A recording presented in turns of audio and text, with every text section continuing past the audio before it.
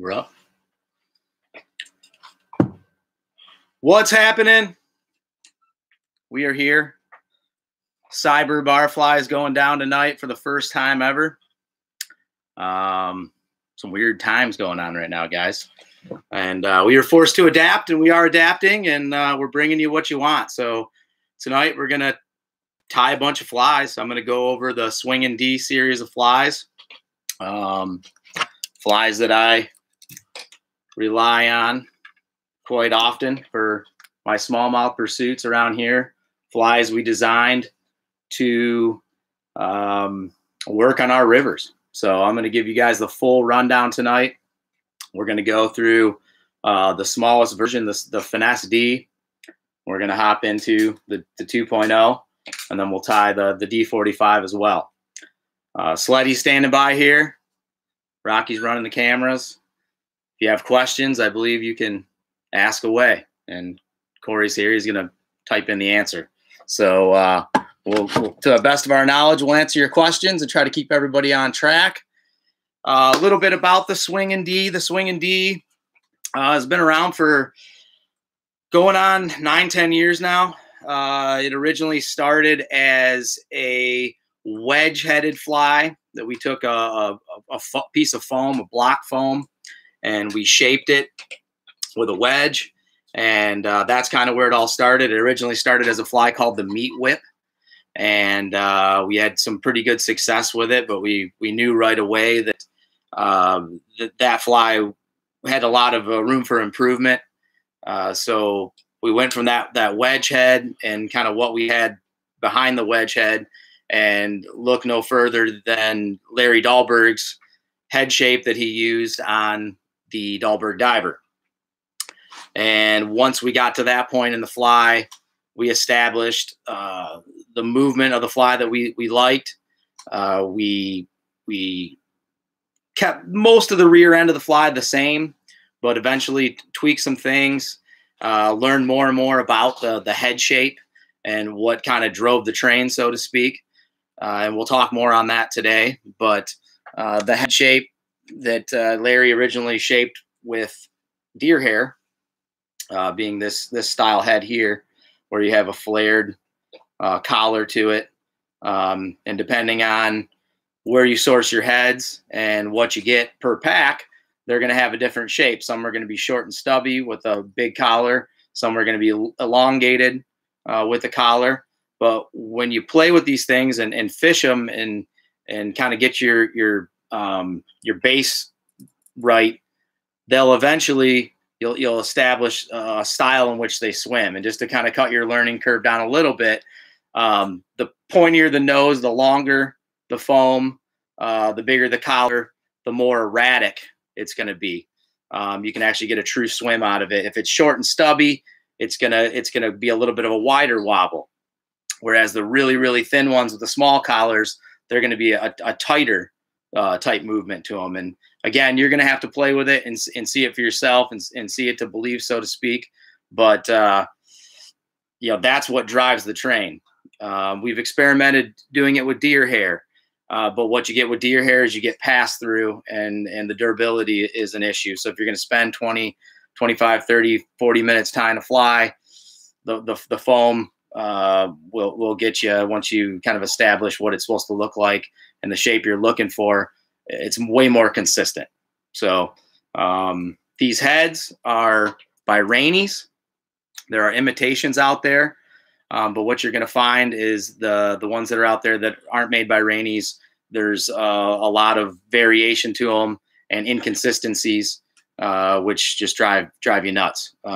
So the Rainey's size small and in size medium in some cases are the ones you're looking for and the one you're going to want to source and to tie this with. Okay, so I'm sure most of you guys checked out Facebook this morning to see what you needed if you want to tie along. We understand it's short notice, and you might not tie along with us, but I think if you just hang out for a couple hours and listen, I think you're going to get a lot of information out of this that will be great for your spring season coming up. This fly tends to, these patterns tend to really shine about this time of year as the water's warming. Right now on our local rivers, we're looking at 38-degree water temps all the way up to 42-degree water temps. So they're just starting to get on the swim fly bite. Up until this point, did a lot of fishing with circus peanut variations, sculpins, crayfish, leeches, that kind of stuff. But the time of year that really gets us excited and what we're looking forward to is seeing those big eats on flies that we can see. Just yesterday, we had 3 fish go on swim flies, and I think the boys got into them today as well. So we're right at that turning point, and this is a really good time to start building your arsenal. And what I hope to do for you guys tonight is show you not only what you can see, you know, when you're seeing these things on Instagram or Facebook or whatnot, but actually under the hood and see how we're building them, and how you can adjust different keels and time in different ways to get them deeper, and get them to swim different ways. The biggest thing I can tell you, and we'll talk about it as we go through this, one thing that this fly really did for us was it established, you know, the theory of the smallmouth, the angle of approach, which we fish to these fish at. And, you know, just for those of you out there that don't know the type of water that we are fishing fairly small rivers. So rivers that during the summer are going to run at 120, 150 CFS. And then in the springtime are going to run 2,000 up to the high 2,000s. So under 3,000 for the most part, but at fishable levels, but fairly small rivers. So having said that, the flies that we're fishing, these style flies, we're not having to track them at a great distance. So these flies are placed into a zone. The guy that's on the oars, the rower, is controlling the boat in a fashion and positioning it in a fashion that allows the angler to fish on a downstream angle, a 45 or greater, even almost straight down sometimes, and you're walking these flies back into the fish as much as you are bringing them back to the boat. So if you don't have someone that knows how to control the boat and someone that is equally participating in the angling on the oars and on the rod, this fly is going to be extremely difficult to fish and extremely difficult to have success with if your angling partners are not helping you out with it. The rower, especially early season when the water's cold, is more important almost than the angler, if that is even sounds right to you. But if you're not rowing proper, you might as well not even be out there if you're fishing this type of fly. If you can't row and you can't hold the boat in position, you're better off throwing a dumbbell-eyed fly any day and just slopping it around and going with that route. But if you're fishing a swim fly and your angling partner is truly engaged, you can do some major damage with these patterns when presented properly. Just to get it over with before we get into the tying, what are we fishing this on? These flies are most of the time, more time than not, I would say over 95% of the time, we're fishing these flies on a Scientific Anglers full intermediate Sonar Titan. That is the line that we're going to fish early season. As the water warms, and I would say, let's say it gets over 60 degrees, 55 degrees, we'll switch over to the Sonar Titan Tropical Clear Tip. Two differences between those two lines. The full intermediate line has a cold water coating, and it also has a multi-filament core, which isn't going to tangle in the cold. Whereas the Titan Tropical Clear Tip is going to have a monofilament core, and that's going to be absolutely terrible on a day like today or in the cold or even in the fall, but it's going to excel in the heat. So same exact taper, same exact head length, but different coating and different core. So there's two different lines that we fish. And the reason that we fish the intermediates is with an intermediate line, think about what I talked about with the size of the water and the distance we're going to track the fly. With the intermediate line, you're able to fish the fly. With a sink tip, you're fishing the line. So the feel of the fly as you're stripping it and you're moving it, and it doesn't matter if you're fishing a dumbbell-eyed leech or you're fishing these type of swim flies, if you can feel the fly when you're stripping, you're going to be at a great advantage when you're fishing for smallmouth bass over having to fish the line and the fly is just kind of coming along for the ride. So There's a question that just popped up, says, how do you fish this when you're waiting? I would say the most effective way to fish this fly while you're waiting is at a slow walk.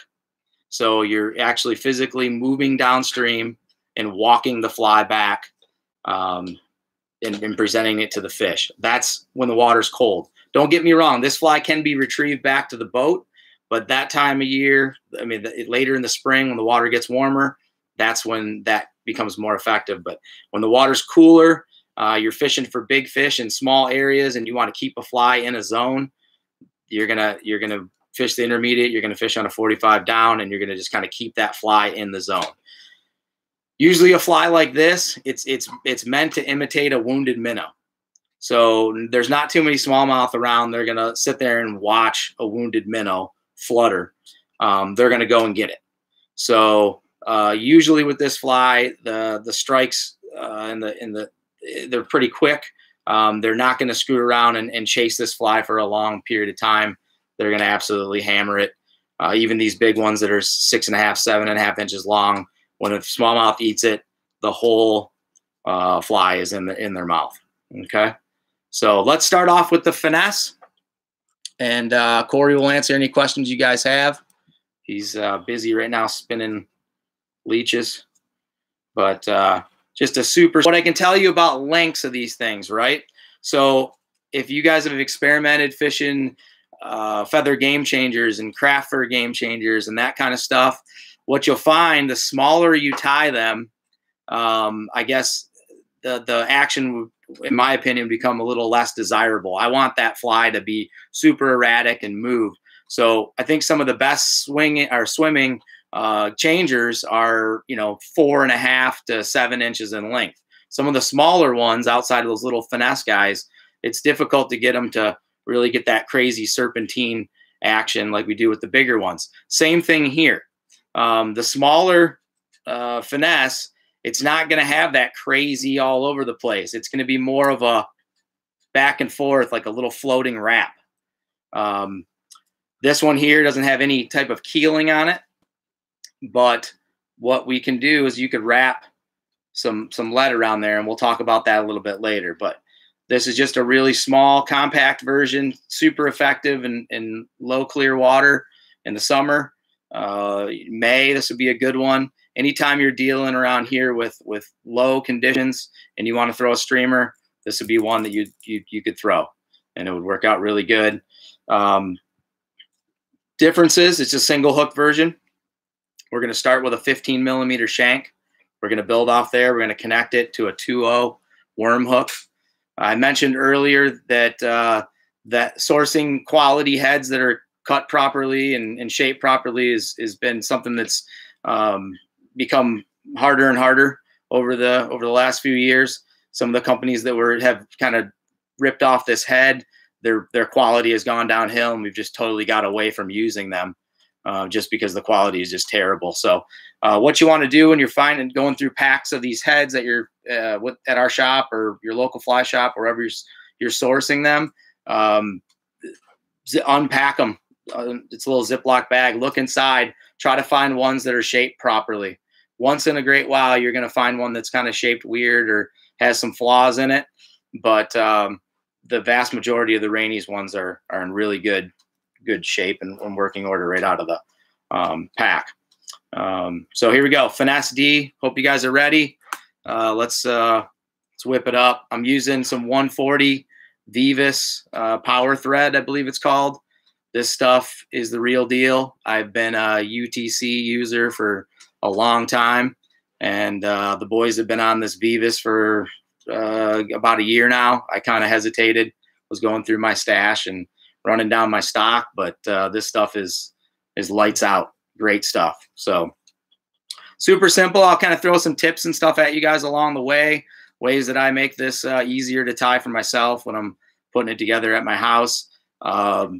Little plug for Regal. They got this cool little new material clip thing. It's magnetic and comes in black and silver. Nothing crazy, but just fits right on your vise right there. And that's kind of a nice thing to have when you're whipping this. So let's just put down a thread base here. How many times you guys think I'm going to break my thread tonight? I'm not the world champion fly tyer by any means, but these flies work, and happy to share with you guys. A little trick. So you can tie these, any of these versions, using some different materials. So as you guys probably saw online on the recipes Greg threw up this morning, we mentioned the Cactus Chenille. So the hairline Cactus Chenille extra large comes in pearl, and that's it. Looks like this in the pack. This stuff here is the Chocklett's Filler Flash.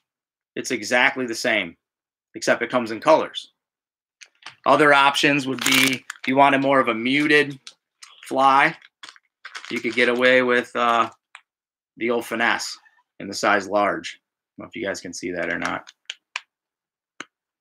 So if you fish around here and you know what a lot of our rivers do, or some of our rivers do, some of them run stained, some of them run muddy, some of them run crystal clear. So what I found over the years is some of the rivers the fish prefer more muted colors. So I like this stuff. They make it in tan, they make it in clear, they make it in olive. It's really good when you're going for that more muted look. Or if you want something that bangs and it makes a lot of flash and whatnot, the Cactus or the Filler Flash is great. So here's a little trick for you. When you're setting your tail feathers, a lot of times they'll give you trouble and they'll roll around the shanks. You're trying to tie a round stem around a round shank, which has some issues. So what you can do, just to get you started, you can take some of this Cactus or the Filler Flash or whatever you're using and just put a couple wraps in here.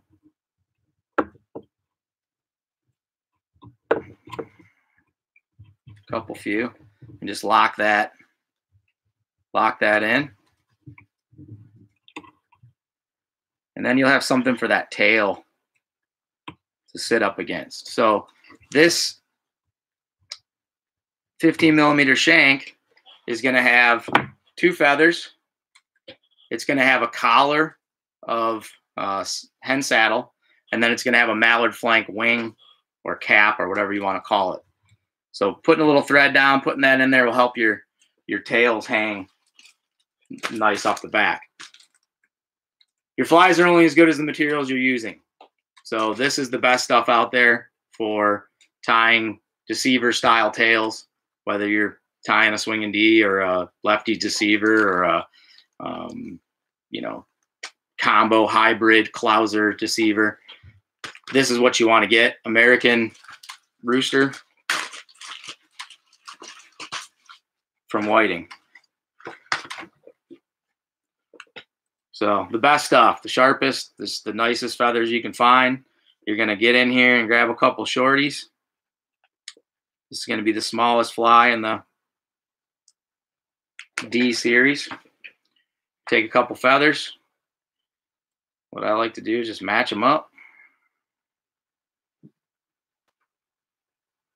Come in here and trim it. Come in here and clean some of this off. I'm just going to take that and you put one down the side here.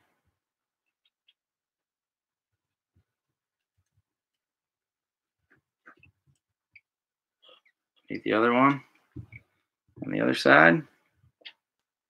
Tie it in. See, getting a little crazy, right? You can fix that. Let's clean this up.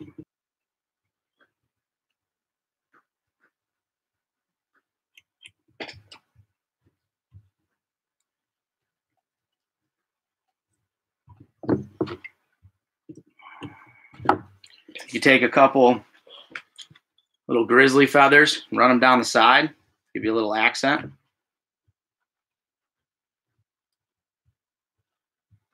Once you get it out of here, it'll look nice and straight.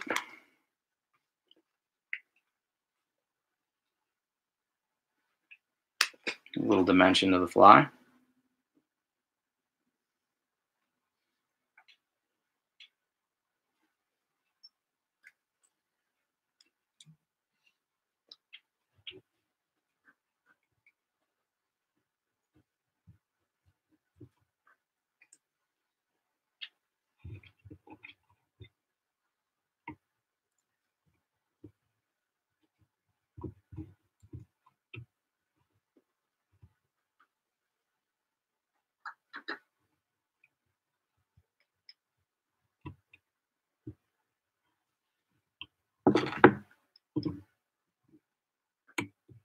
Okay. I'm just going to take hen saddle. Same thing here. This is going to be the best stuff you're going to be able to find anywhere. You can definitely tell when a fly has been tied with a whiting feather. They just look different. They feel different. They wrap different. A couple of these. Just going to grab by the tips again. Pull that back. Give me a nice little tie-in point. Tie that in.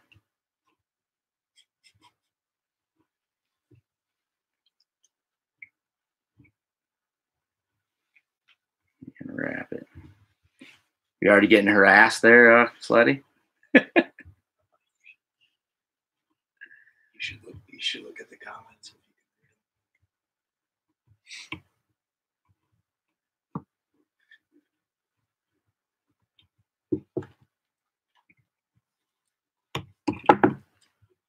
All right.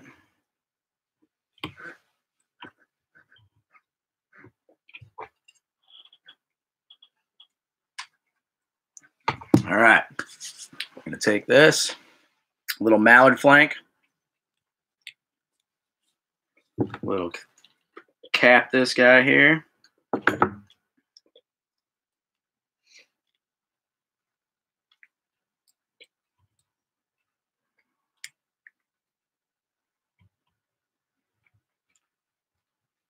Right on the top.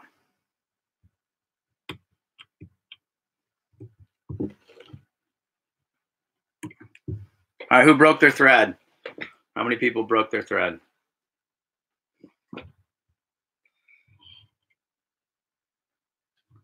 Just whip finish, whatever you like to do. A couple half hitches and some flex. And that's good to go for me.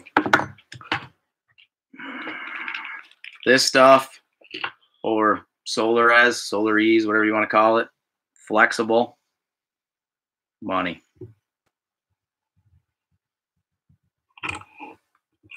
Little bodkin.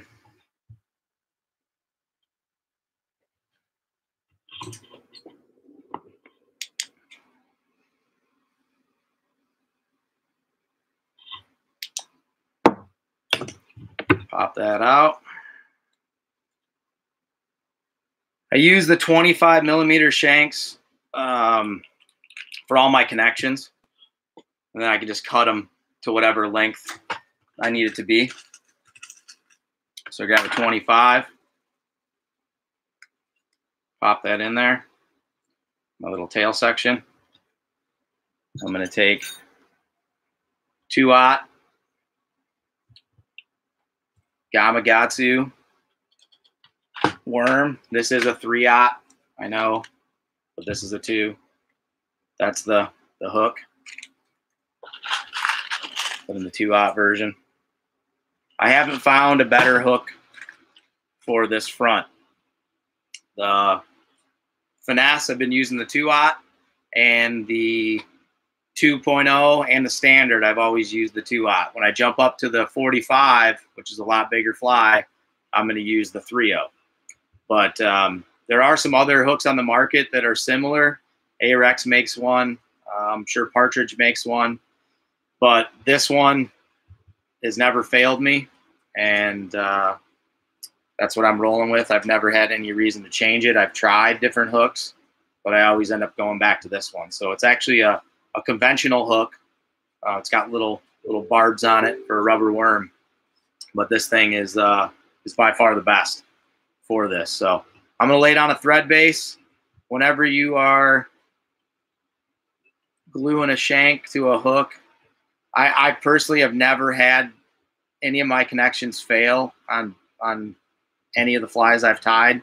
What I like to do is I'll just put down a little thread base where that metal is going to touch the metal before I glue it in. And I'm not too concerned.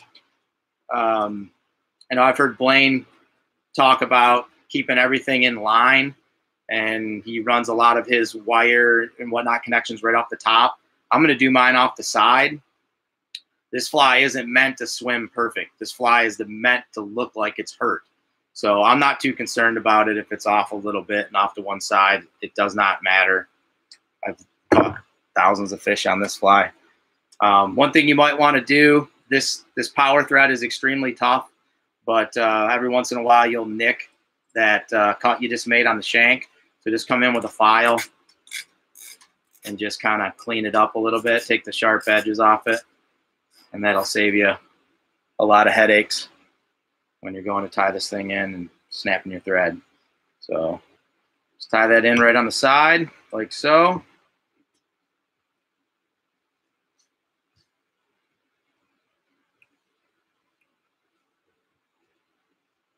And lock her in. Obviously, there's no hook on the rear shank, but when you get into the 2.0 and the 45, you're going to want to take a little care there. We all use this. It's killer.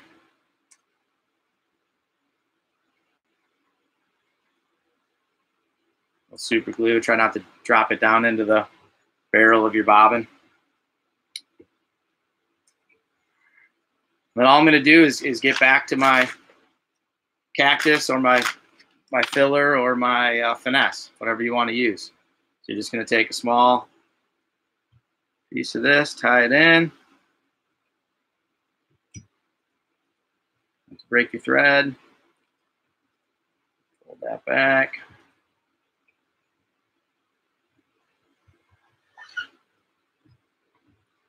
Three, 4 wraps in there. Lock in the material. Back wrap it a little bit. Cut it off. Going back into your hen.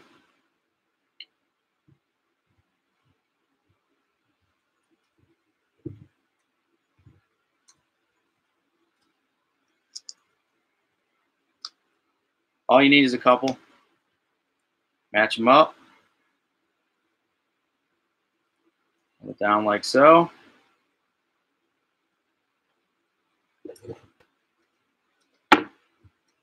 Right in.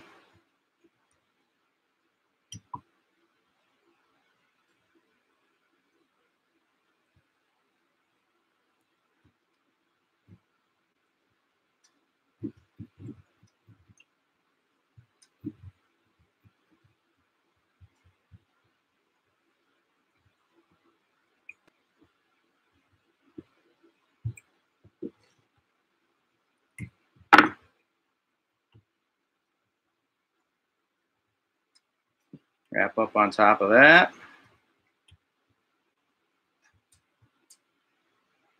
This is one of the next part. A lot of people struggle with this, and that's tying in the rattle. So when you're using the 2.0, you want to stick with this 5mm single. When we get into the big dog, the 3.0 45, you can go with a little bit larger one with the double. So I've heard anglers that I respect on both ends of the spectrum saying rattles don't matter, saying rattles matter. I definitely dig the rattle.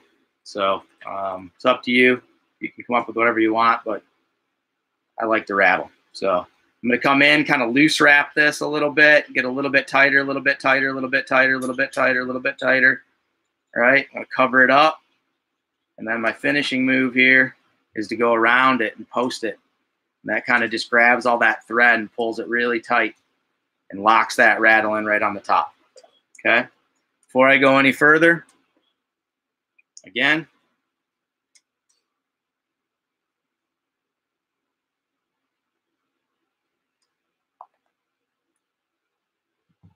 boom.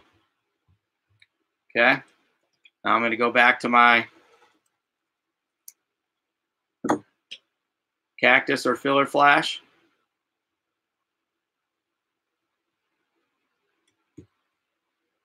And I'm going to, it's tacky.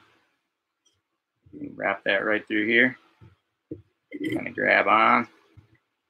Help you out. Couple up here. And done. Lock it in.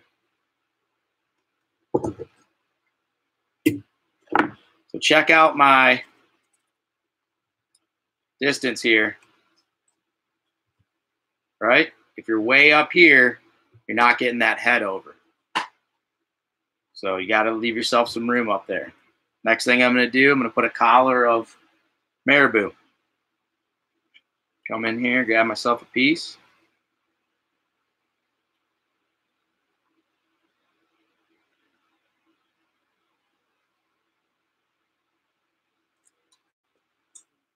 Clean that up.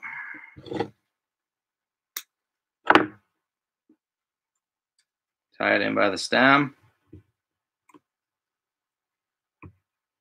Cover it all up. Careful not to nick your thread on the barbs. I'm just going to fold this back. Just wrap it. If it's getting unruly on you, it's a great little tool to have on your bench. Game changers, any type of streamers, any rabbit, any of that kind of stuff. Just brush it out. I'd recommend having one with metal, steel, and then one with plastic, nylon bristles. Wrap that in there like so. And lock her in.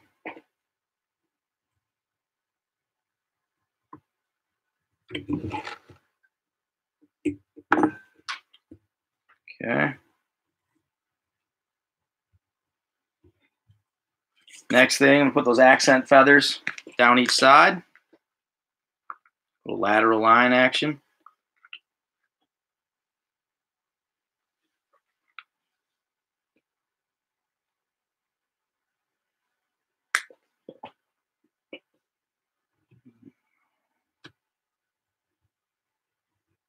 Oh, you know what? Let's put a little throat on this guy.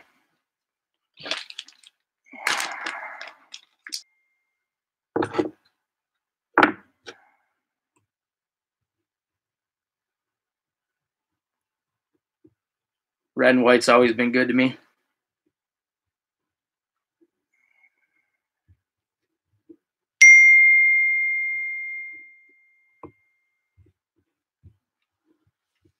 Throat. Just back wrap right up on that. It's all going to be covered up by that head. I'll throw my accents down the side.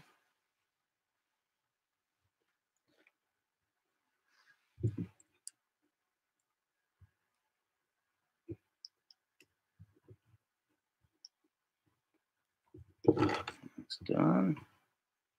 I'll cut your thread. And then last thing you're going to do is just put, you can use this again. You could use mirror wrap, finesse, whatever you got handy. This is just going to kind of finish it clean. And then also give something for your super glue to sink into, or soak into rather, to lock the head into place. And all you're going to do is just wrap this forward.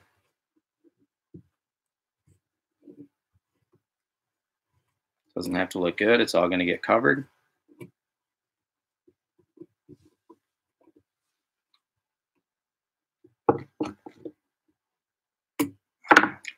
Back wrap this. Boom. It's all going to get covered with super glue. Now you're going to take your head, and I'm going to look for something.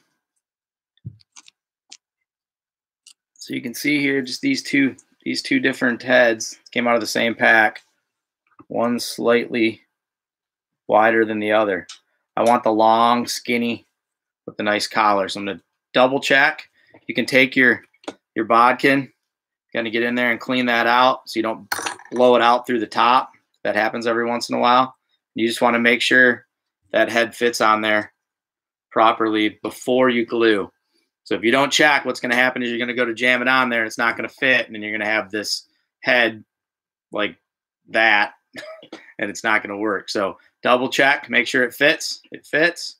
I'm going to take some gel super glue, which looks like I don't have on my desk. Throw me some gel. I got some gel. There's some over there. There's some in the Sims bag for sure. There's a pack in that Sims bag right here. Got it? Cool. Just this stuff here. Gel super glue. Just put it on there.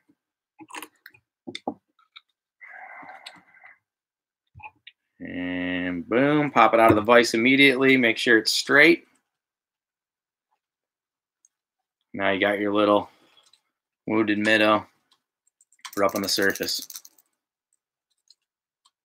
Summertime, late spring, fall, low water, subtle little killer.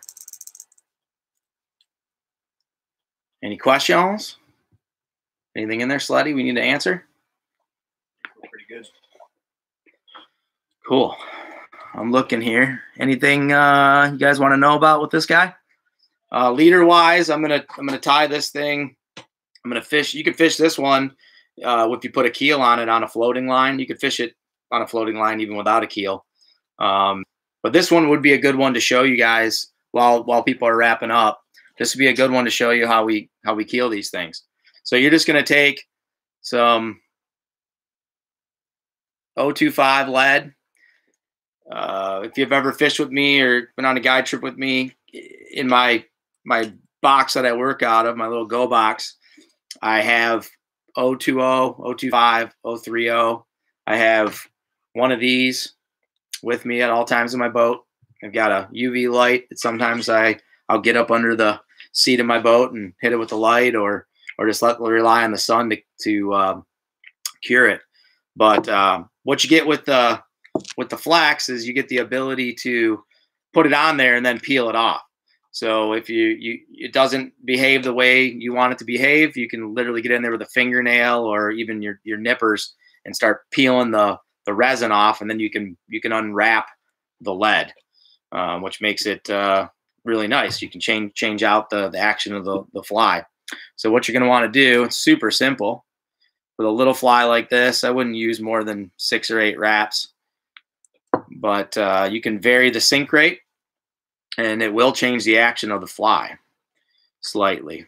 So you're just going to come in here. You can do this while you're on the water. 1, 2, 3, 4, 5, 6. A few wraps there. Just lock it in like so. Break that off. Kind of position where you want it. I usually put it on the bend. And then I'll just take my flex resin and I will cover that up. Take your bodkin if you want.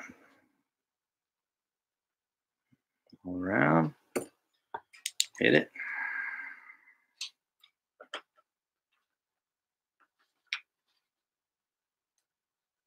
Boom. Now you got one that kind of will hang and suspend and sink at a fairly slow rate. Cool? There's one down, 2 to go. So the next 2, you're going to have little repetition of what we've already done where you get to practice. Someone's asking about leader length. So if I'm fishing this on an intermediate line, chances are if I'm going to throw a fly this small, it's going to be during the period where I'm fishing that clear tip line. So what I'll run 30 pound down to 25, down to 20, and then I'll put my tippet off of that. I am a big fan of using 16 pound. It's pretty rare that I use anything less than 16, unless it's a late winter, early spring, ultra clear water, or I'm not streamer fishing and I'm sight fishing with terrestrials and that kind of stuff. So, there's a lot of good fluorocarbons on the market. The stuff that I have been using for years for streamer fishing, I think it's unrivaled by any of the tippet out there right now, and that's the Hatch Red Label fluorocarbon. The stuff is just unreal. It wouldn't be something you want to use for nymphing or anytime where you want stretch, a lot of stretch to your tippet. But if you're fishing streamers, you're fishing around rocks, you're fishing around wood, you're whacking flies off of bridge pilings and concrete riprap and whatnot. That tippet, nothing can beat it. 16 pound and 12 pound is what we rely on all the time. So killer fly, right line, right leader setup, and you're rocking and rolling. But 12 pound would be about as light as I'd fish this thing. So Finesse D, if you have questions, ask. We will answer. Okay. Moving on. Let's tie this next one with a little more muted material, and that would be this stuff, the large finesse body chenille. What we're going to do on this back shank, this is the 2.0. So it's going to start with a 10 millimeter shank. So it's going to be the exact same thing we did off the other one, except you're not going to put that cap on there. So make it a little bit harder on you guys. We're going to go to a 10 mil. Okay. Just lay down a thread base. You can do that little trick I showed you with putting in a little bit of material if you want, or you can skip it. But just to keep things rolling and keep you guys on the same track, let's do this. So it's just going to help you straighten that feather off the rear. I'm going to show you another tip now that we're working with a little bit bigger feather that you can do. It's like a wrap and a half. Just kind of back wrap on that. Cover it up. Back into our, you know what? Let's do a fade on this one. I think we're going to do a fade. Let's do a fade. So we'll start with a lime green tail and then fade it into white up front. All right. Boom. One of my favorite colors, fluorescent yellow, another whiting color. You can get the rooster to go with your hen. They match. So good stuff. I'm going to come in here and grab a couple feathers. Get them about the same size. Match them up.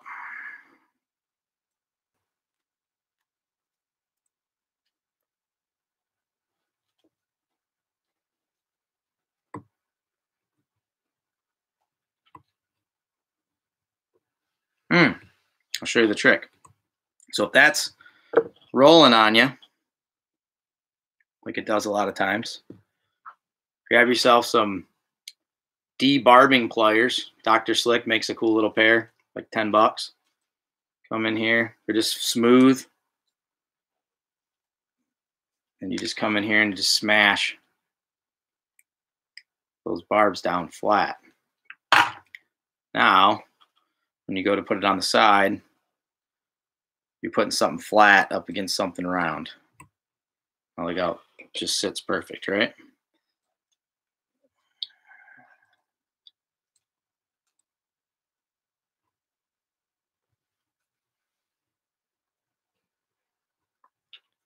Cool. Come in here and nip these off.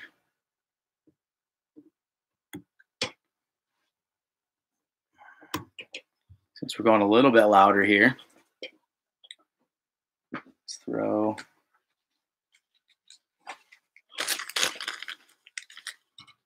a little bit into it. Grab a couple strands of this Grizzly. A couple strands of lateral scale.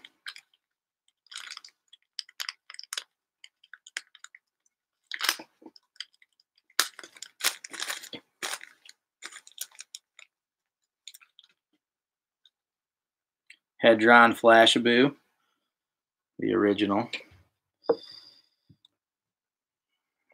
Fold that over. That right down. We got to throw our accent feathers in. Back to this.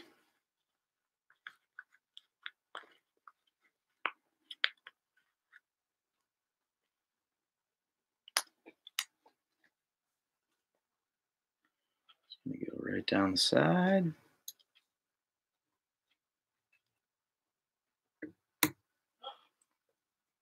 Right down the side. This guy's getting a little unruly on the backside. We can fix him.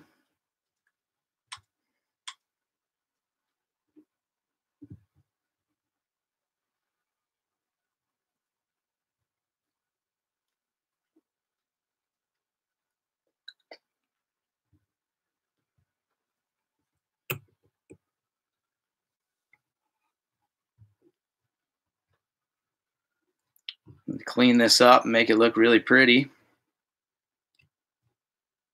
Just grab yourself some hand.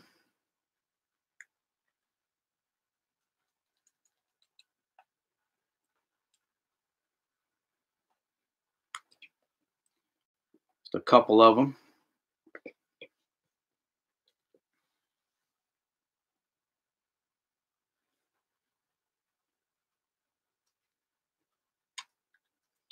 Come in here.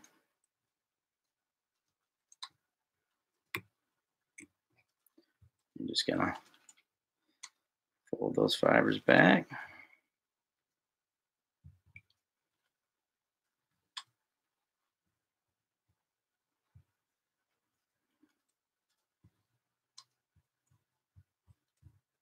Back that off by one.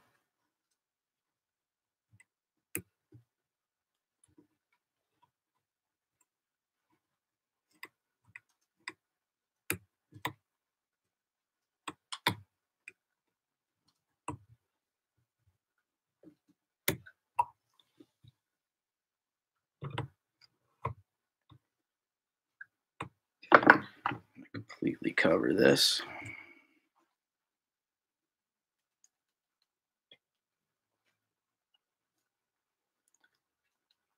With the flex.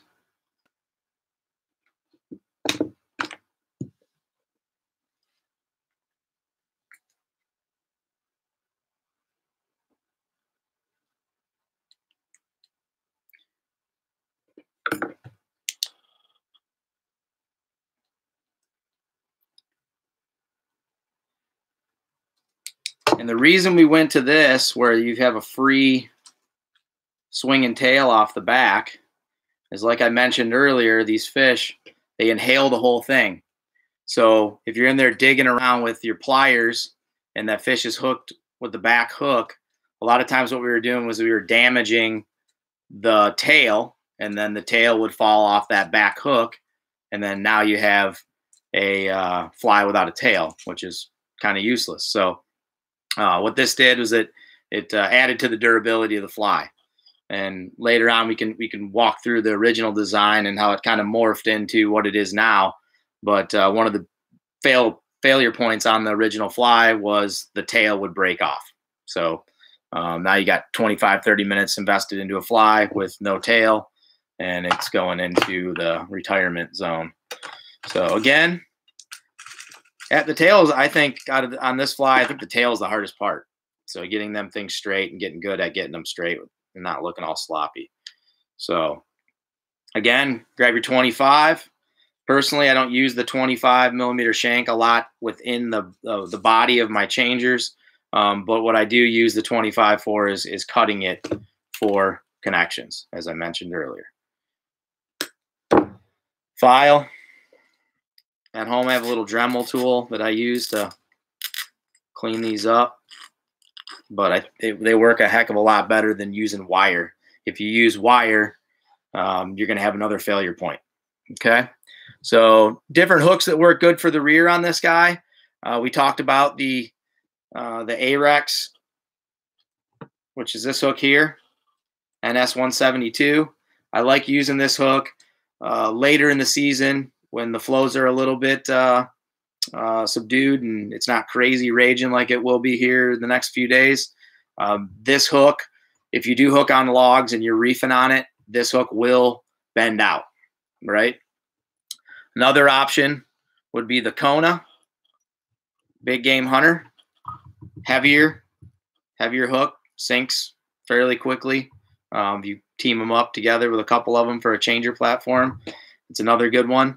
The other one that this is just killer is the SA 280 Minnow in size 2 and size 4 and even in size 1 for the 45. Another great hook from Arex. So I'm going to take this SA 280 Minnow. We're going to use that one tonight. Very similar hook to the Kona. This is also a great hook for doing any type of game changers because of the length of the shank. It just works perfect if you're going 10, 15, 15 or 10, 10, 15, 15 to the rear hook. This is a pretty killer little setup. So again, lay down a thread base. Pop this over here on the side. I'm going to cut that back just a little bit. Want some room up front for my collar.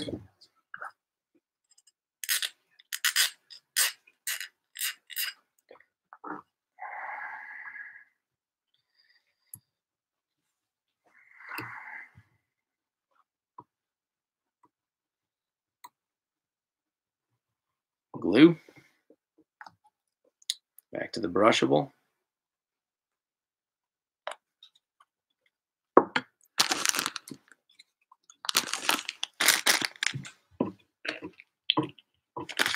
Large finesse body chenille.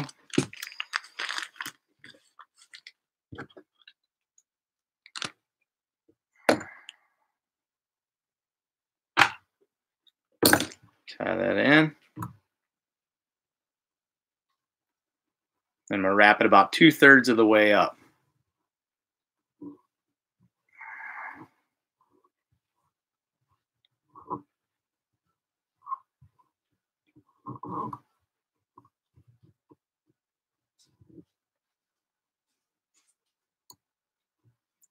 And here, just kind of brush all that out, clean it up, trim it.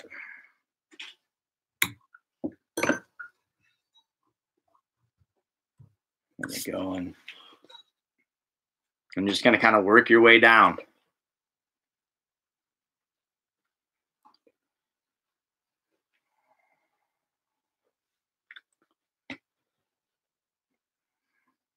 Thanks, man. Beard me. Oh, getting unruly with the magnets.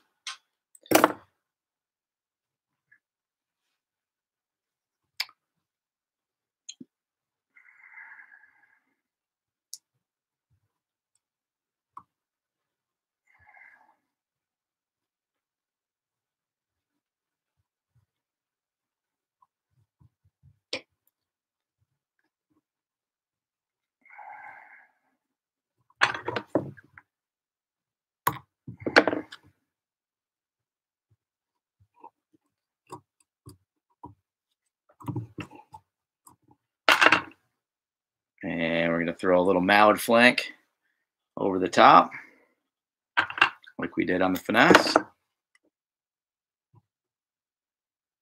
Like so.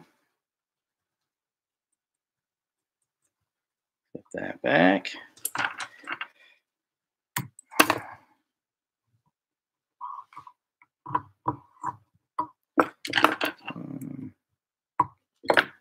And flex.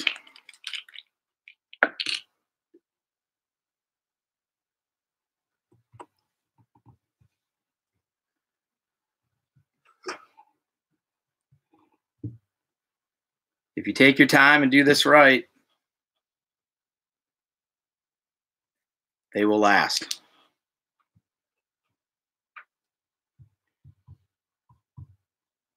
On the 2.0, we're going to go, next shank's going to be a 10, and then it's going to be a 15, and then you're going to be front hook. So we're just going to repeat the same steps moving forward here. So next one will be a 10 millimeter Flymen.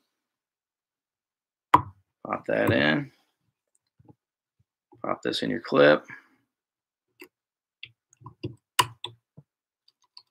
That all out of the way.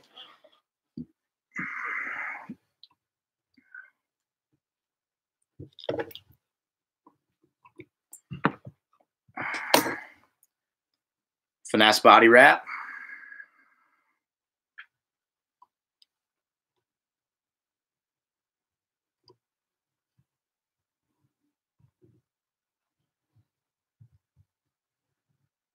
Wrap, wrap and a half, maybe two.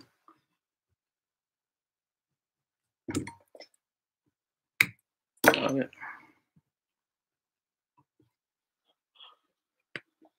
And a little bit bigger as you move forward. Working your way towards the front.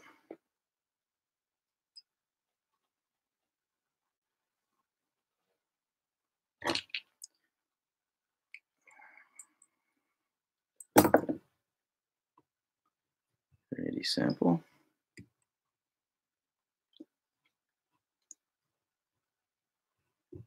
One.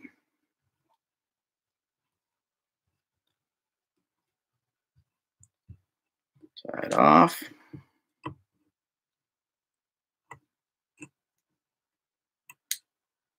Wrap right up over top the stems.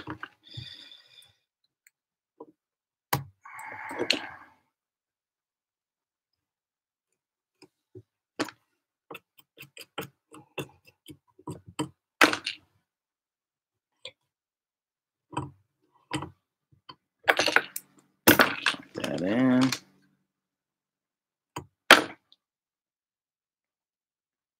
Flex.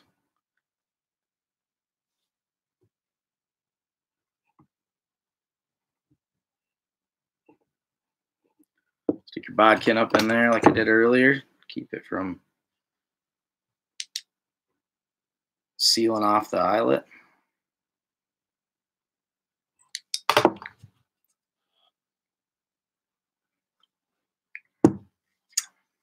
$15mm shank.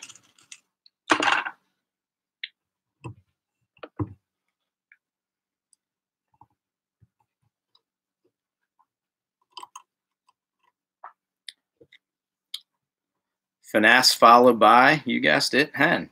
Pretty simple.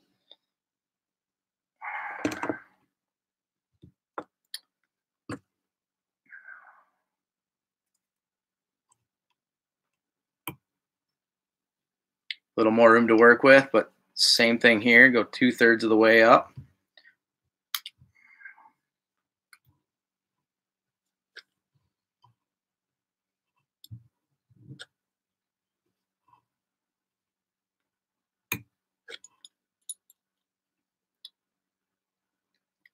And working your way down into the bigger ones towards the bottom.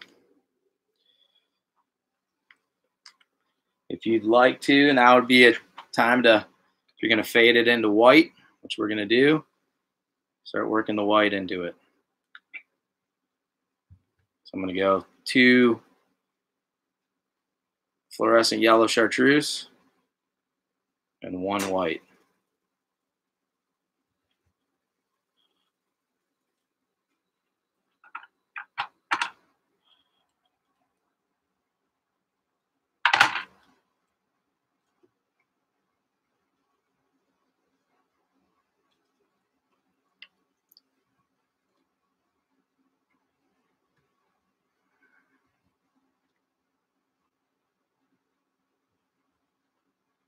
Slutty, what'd you call this one last year when you were fishing?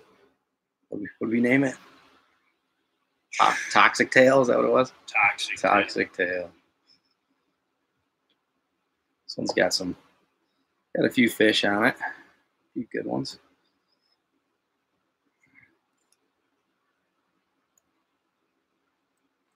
That off. Crack right up on it.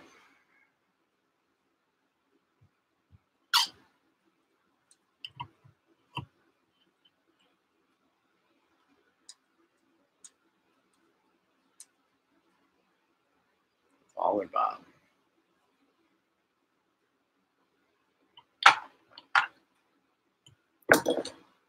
There you go.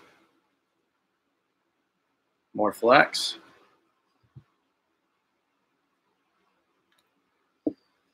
Stuff kind of self-levels itself if you just kind of give it a second.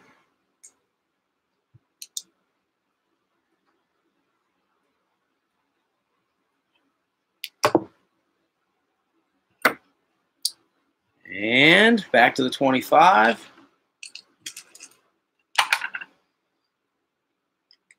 And 2-0 worm up front.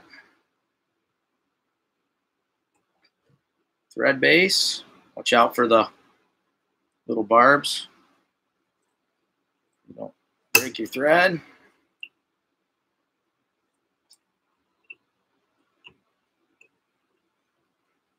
Now you do have a rear hook on this one, so a little thread base down won't kill you. Something for that glue to soak into.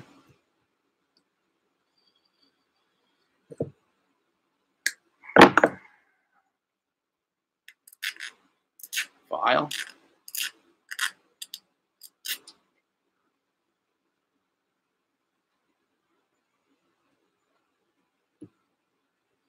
You're tying this shank in, you don't want to go too far back. If this is really far back, what's going to happen is this is going to wrap around like that and get you fouled. So the closer you put it, the better off you're going to be for the foul factor. If you're an absolutely terrible fly caster, you probably don't want to be fishing this fly. But if you do it right and you keep it somewhat tight at the rear, it will prevent this from coming around and following more times than not. Okay, so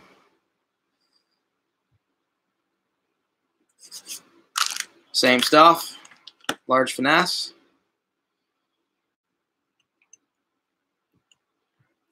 Again, you want to be conscious of how far you start working forward, because you still got to fit the rattle and the head in there. So at this point, start thinking about where you want this to end and the hen to start and the rattle to go in. So just a little bit. I'm about right at the barb of that hook with my tie-in point of this stuff. If I was using, say, filler flash, which is a little bit thinner material, what I would do, and I'll do it on the 2.0, or I'll do it on the 45 when we tie that one, I will put two pieces together and wrap it together to add more bulk. But for this one, we're just going to go this route. I'm going to go 2 whites. I'm going to go 1 chartreuse. And if you get to the point with your saddles and you're picked all through them and you're getting down to the end, because there's way more small feathers than there are big feathers at the bottom, don't be afraid to use schlappen on this front part. It works just fine. So you know, if you've been shopping with us for a while, you probably own a lot of hen saddles. Some of them, all the big feathers are picked out of them and they're kind of shuffled off into a separate desk drawer or something in your tying area. Bring those guys back out and you can use them for the rear ends. And then towards the front, substitute schlappen in. Another one that works is like turkey flats. You can use those for your big feather changers or variations thereof. So I got 2 whites and a chartreuse. Just going to use the whole feather here.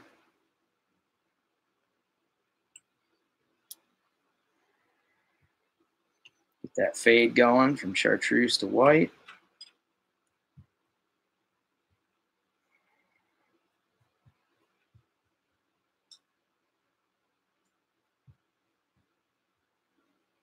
How's Jesse doing over there?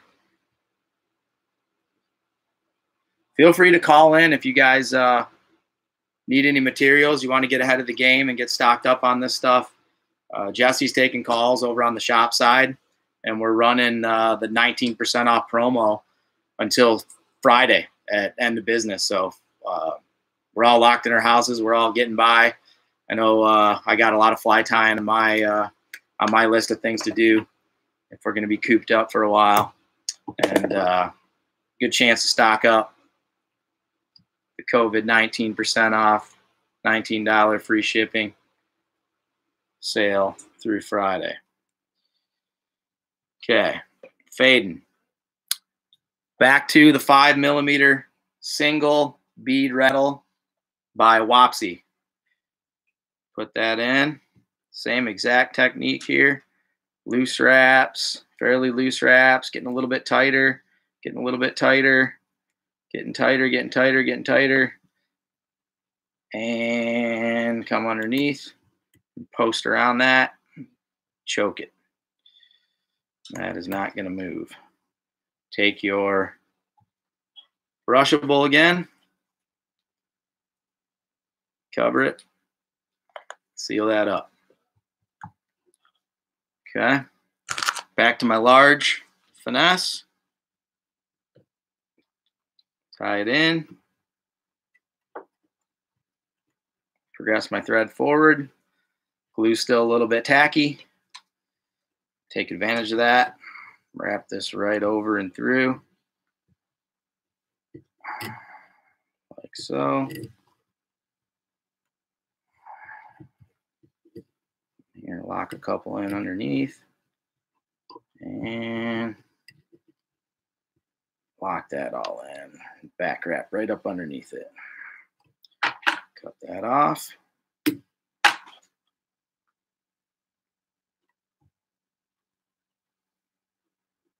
I'm going to take my marabou. A big old piece of marabou. Find me a good one.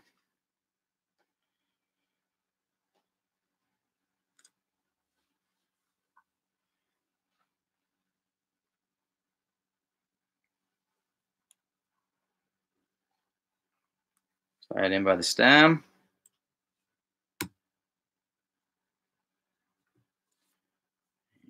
And wrap it.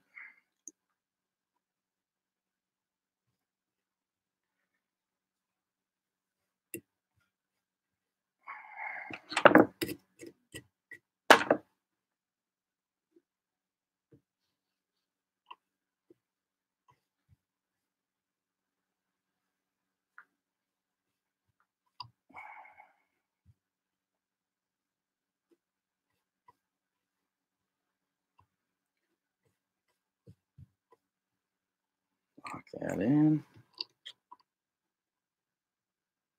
Right up on it.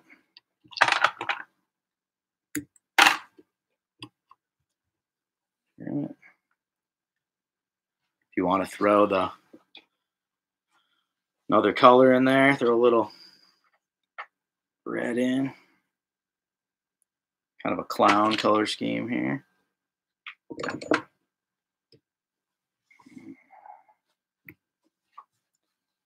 Keep in mind, don't get too close. We're like right at the limit here on that hook with the rattle and the room for the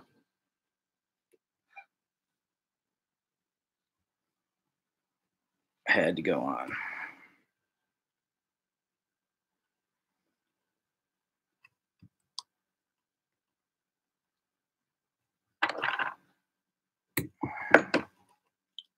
Your accent feathers. Throw a little flash in there while we're at it.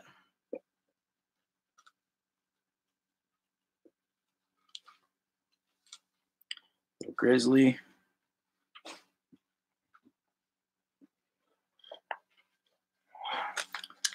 Little lateral scale.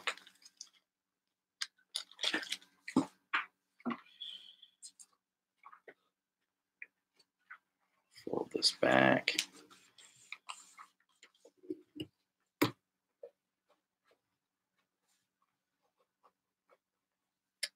Couple accent feathers.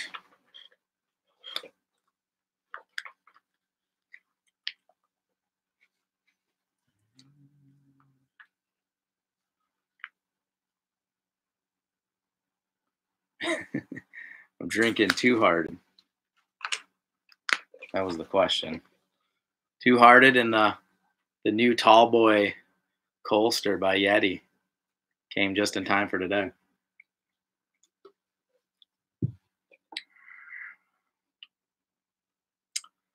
Little accent feather down the side.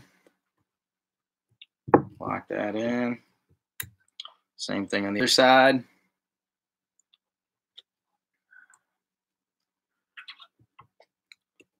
Getting unruly.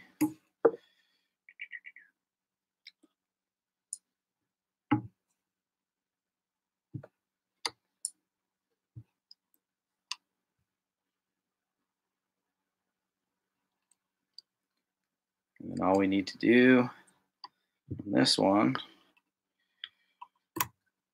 put in something for the glue to bite into. And we got plenty enough room up there to get our head over that.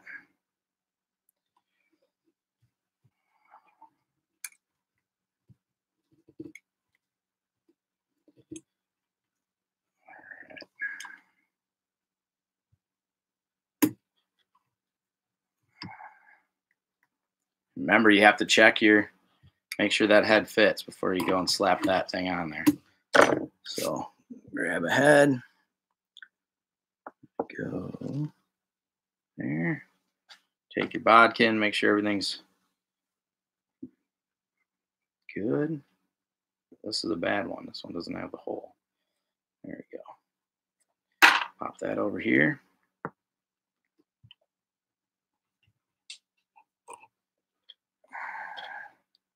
The collar, having the collar flared out. Another mistake you can make is you put your glue on there and then you go to smash it on, you pinch it, and then the sides get smashed down like that. It won't swim as good. You need it to flare out. So I like to keep the glue clear of the collar, so when I'm on the water, I can push it out a little bit, and that even gives you more of a slashing motion to the fly. But all I'm going to do is just take some gel super glue, like we did with the first one, and go here. So between the two flies that we tied, why would I use this one over the first one? It would simply have to do with water levels, water temperature, clarity. When they're chasing these big ones, why would you throw that little guy? It's just so much fun seeing this thing work through the water and kick around and hover and ride the currents. Absolutely crush this thing. So this is what we're within probably if the weather stays consistent the way it's been, I'd say we're about 2 weeks away from having some really good fishing on flies like this. Usually by the first weekend in April on a normal year, the swim fly bite really kicks in.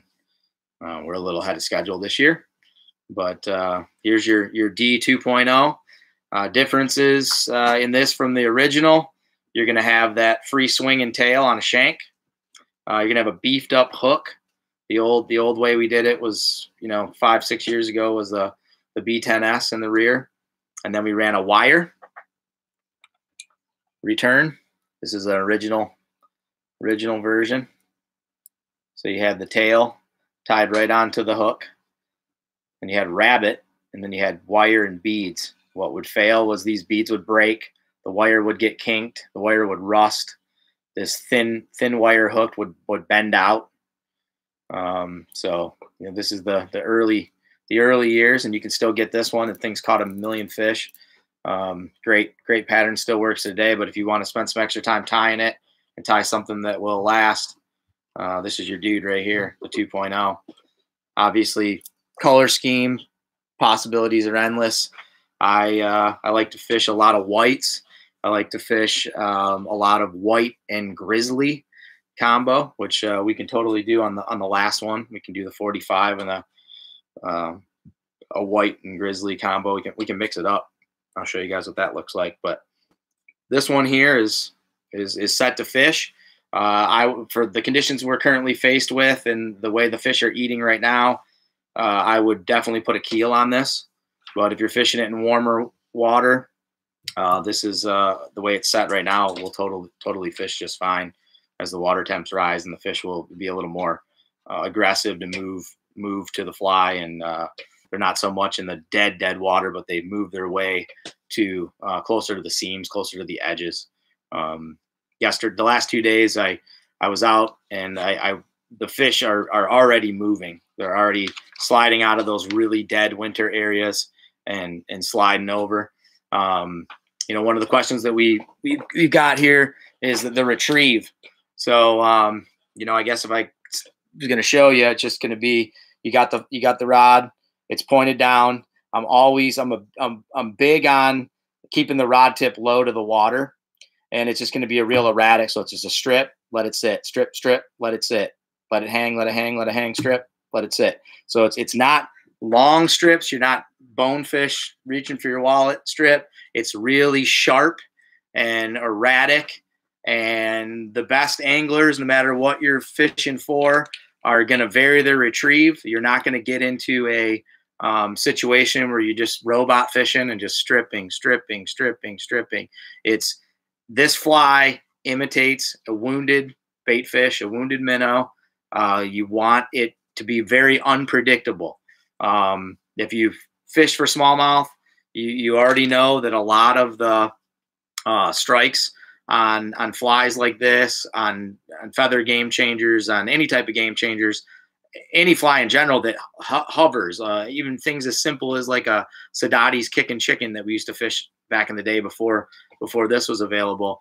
The paws, smallmouth are suckers for eating on the paws. So erratic retrieves, big long pauses. What this fly allows you to do is it allows you to fish around heavy cover, fish around wood. If you've ever fished with us or had the opportunity to fish any of the rivers that we fish here in southern Michigan, they're just riddled with wood piles. And one of the biggest challenges that we were faced with, when we were learning about smallmouth and just learning we learn every day we go out still to this day, but the infancy of Schultz Outfitters and the guide service, one of the big things was we were hanging up on the wood. We'd catch them using dumbbell-eyed flies and different techniques and patterns that were already available. But we would foul and we would hook wood more times than not. So this fly was developed out of necessity, and it's purpose built for our waters and our rivers here in southeastern Michigan. If you don't put any weight on it, no keel, no nothing, if you tie it right, or you tie it in a way that keeps the fly as light as possible, you are able to pause the fly, especially the original version, and the fly will actually rise up, right? So if you keep your rod tip high when you're stripping, it's not the greatest thing, but you can literally fish the fly down behind some logs, behind some debris, lift the rod up, bring the fly up in the water column, bring it over that, and then drop the rod back down and get back into your retrieve, and the fly will not hang up. So Swingin D 2.0, articulated tail, added to durability, short shank rear hook, could be a SA 280 minnow, could be a owner mosquito, could be a Arex 172. I vary the back hook depending on what mood I'm in and what I'm trying to accomplish, but I always keep that front hook consistent, and it's always a Gamakatsu 2-aught worm when I'm tying the 6.5, 5.5 inch version, standard 2.0. So possibilities are endless, million different color schemes. I prefer to fish flies that I can see work, and obviously I can easily see this fly on a sunny day, on a cloudy day, in stained water, in clear water, whatever. Whites, chartreuse, grays, tans, light olives, all flies that I really like to fish. If I can stand up and watch my clients work a fly like this and quickly scan from the front angler to the back angler and keep an eye on that fly, I feel that I will catch more fish than if I had 2 flies on that I couldn't see. So I can keep their presentation proper, and I can keep an eye on the fly because by the time they're eating this, it's really a visual thing. And if you've ever spent the day with me during peak season, when I'm guiding, I'm standing up the whole time. I'm watching. I rarely sit down. I sit down for lunch. So Swingin D 2.0, and get ready. We're gonna knock out another one here. So 2.0 is done. If you guys have questions, send them our way. Corey will relay them to me, and we will answer them to the best of our knowledge. All right. Couple larger versions of this fly. This one here. This is the 45. This is as big as I'll throw for smallmouth. I really don't think there's any reason to go any bigger, but it sure is a heck of a lot of fun in the spring when our rivers are really swollen, super big flows, off color. You can swim this big thing around and get some pretty savage eats. People ask, what are you fishing for something like that? I'll tell you the truth. 14-inch fish will eat this. 12-inch fish will eat this. A 20-inch fish will eat this. Smallmouth are pretty mean, and when the temperatures are right and the flows are right and the conditions are right, you put this in their area, and it's something's going to die, and it's not going to be the smallmouth. They're going to eat this. So the 45 was built out of necessity to get deeper. So bigger platform. I usually try to find a very narrow, the most narrow and elongated head that I can find in my packs. This is a small. This is also a small. Look at the just slight difference in size, but really it's the difference in how narrow this is and how long it is versus this one, how short. And this came out of the same pack. So these are all hand shaped at the factory. This isn't something that's popped out of a mold. So if you find a head shape that you like, then you want to definitely note that and try to source the heads accordingly. What you'll also find, not only the shape of the head and the length of the heads, you'll find different thicknesses of the collar.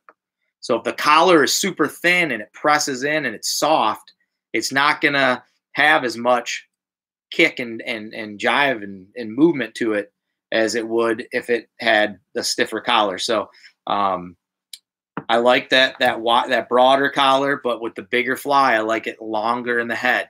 So we always say a nose like a Smithwick Rogue. If you look at those old jerk baits, very narrow, shape to them, pointy nose, gets you that kick back and forth, but it also gives you a lot of times the short fat ones have more foam and they don't sink as well. So a fly of this size, when I beef up the rear hook, when I put a lead wrap here, or I even go to something like a tungsten, these hairline scud bodies, they're tungsten, and you put that right on the bend of the hook like so, and you wrap your thread over top of that and lock that in, so that's your keel, and that's going to be about as heavy as I'll go. Would be this tungsten keel. Now you have to be careful. If you weight the fly too much, it won't swim as good. So the more weight you add to it, the more bogged down it's going to get. The longer the leader, the more it's going to swim and kick and whatnot. So people always ask, can you fish this on a sink tip? Sure, you can fish it on a sink tip. But just like Tommy Lynch does when he fishes his triple Ds on the big waters, he's lengthening his leader. So it gives you that more banjo kick and minnow effect versus a short leash is going to restrict the amount of movement that the fly has. A sink tip is going to restrict the amount of movement that the fly has. It's almost dampening the action of the fly. So again, we're fishing this on an intermediate. You're either wrapping it with lead or you're using that scud keel that I showed you. Very rarely, if ever, do I ever fish one this big without some sort of keel. And I'm going to beef up the hook as well. So let's do the same thing we did on the second one when it comes to the tail. We're just going to go a little bit longer. So the D45 comes from the size of shanks. So you're using a 15 millimeter in the rear, then you're putting on a hook, and then you're using a 15, and then a hook, and the hook's going to be larger. It's going to be a 3/0. Okay, so same thread, same everything. If anybody wants to order anything, no, Jesse's still on the phone. I'll let you know when Jesse gets off the phone. But give us a call, email it in, team@schultzoutfitters.com. We'll do our best to get everything out tomorrow. Thanks for keeping us busy. So here we go. Now I'm going to go, let's go back to the flash. Let's get rid of the finesse. Let's make this dude pop and dance and looking like a disco ball down there. So take this. Now you could use any color you want. You could use the gray. I like the gray. I like the chartreuse. I like olive when it comes to this kind of stuff.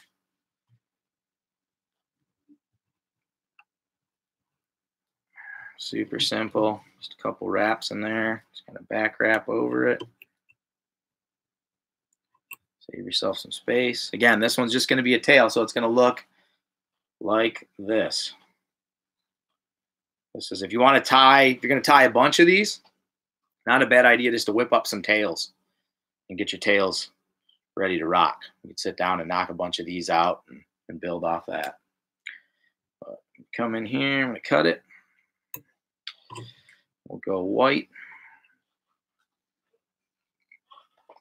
Back to the whiting American rooster. Get down in here and get some of these big feathers towards the bottom.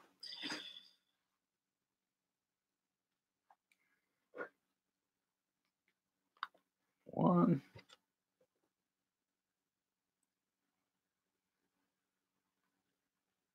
And two.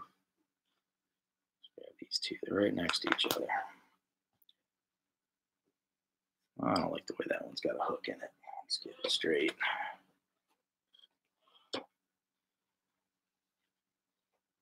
Oh, another thing too, instead of buying packs of Schlappen, if you have one of these and you get down, they don't have the perfect feathers, these kind of rough ones down here. These are great for feather game changers or the fronts. So I'll use, when we get to the front of this fly, I'll use some of these scraggly ones that are like Schlappen style. I'll use those for the front of my fly and on the front hook. And that's a good way to use up those feathers. Because as you guys know, if you've bought Schlappen from a fly shop, if they don't take great care in finding the best stuff available, it's pretty rough go these days, especially with certain colors. So grab a couple of these.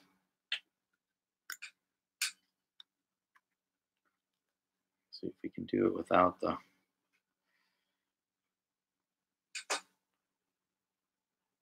flattening.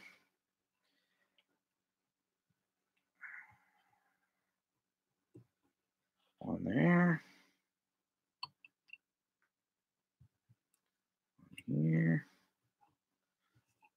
Well, let's get a better one. I don't like that one.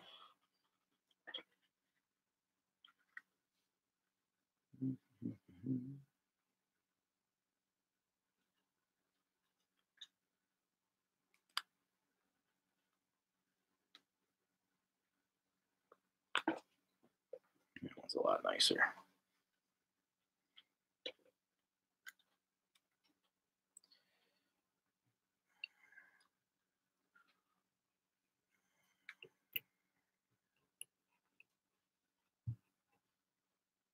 Okay.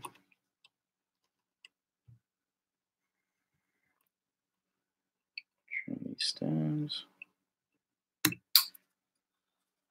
Oh, little accent feathers down the side.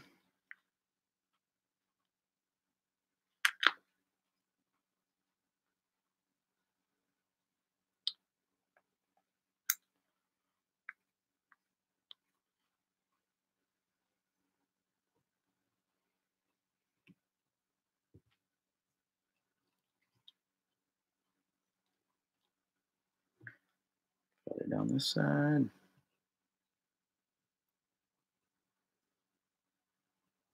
Any more questions, Corey?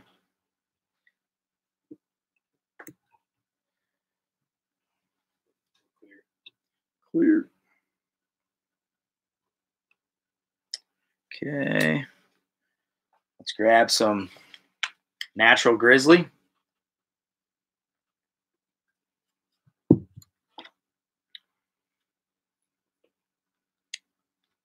couple whites.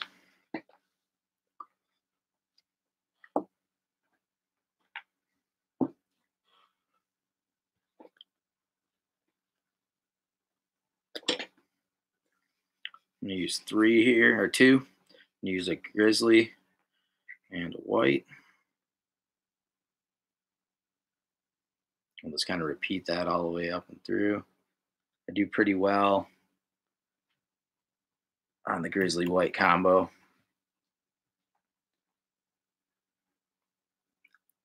Both in. You know what? Let's go full. We're going flashy on this. Let's go put a little tail flash in.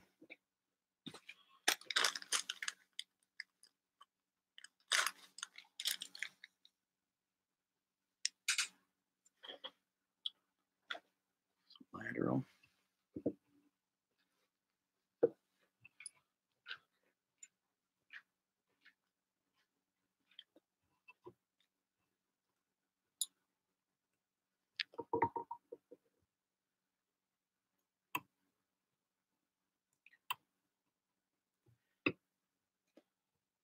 And just wrap her forward here.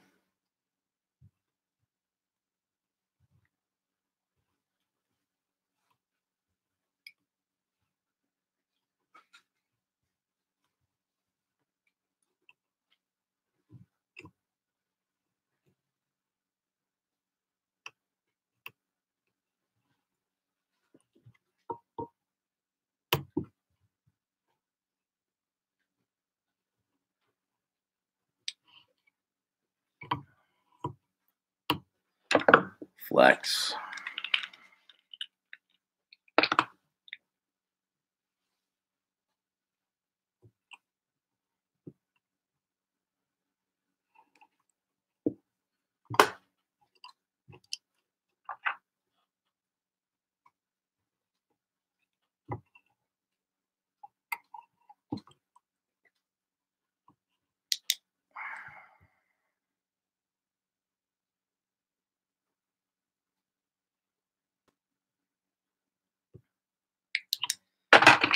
There's a question about the current. This fly, as long as you fish it out front and there's resistance, either from the way the boat is being handled or the current, you're going to have current pushing on this head. And the flow is going to go over the head, and the collar is going to deflect it. And that's where you're going to get your side to side. So if this fly is fished off the side of the boat, it's not going to behave the same. If it's fished upstream, it's not going to behave the same. So 45 down or greater to get the maximum slashing motion to the fly. Okay? So rear is done. I need a shank. Rock, can you grab me one of those 3-0s out of here?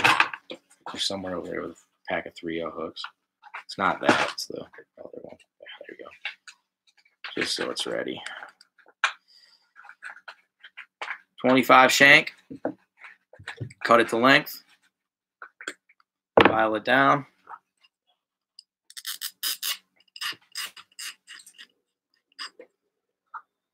I'm going to grab myself a hook. I'm going to use the Kona. Heavy boy. Won't bend out. Thread base. Slap that dude right down the side. Keep it tight just like you do on the front hook. You don't want it hanging way off the back. Brushable. Lock it in.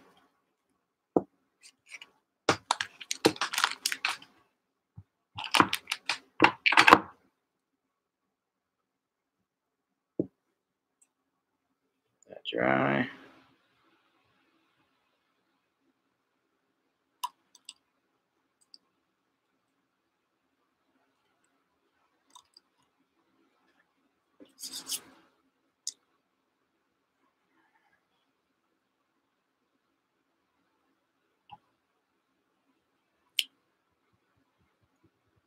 XL Cactus, 2/3 of the way up.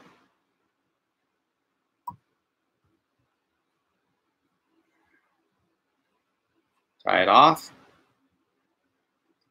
Back wrap over top. Cut it. And again.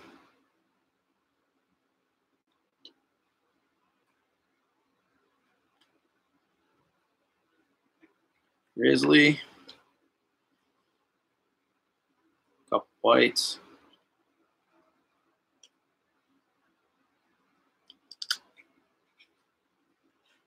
What you got? Keep it tight. Keep it tight.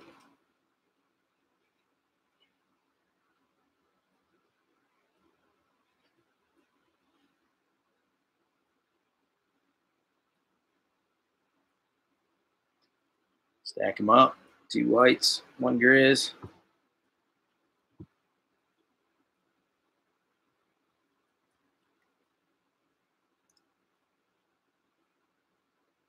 Forward.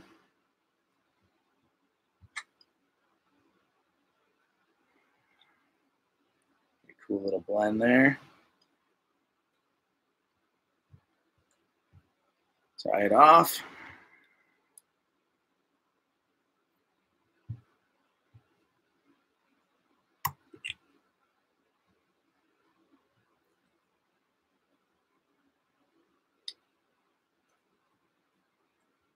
Mallard flank.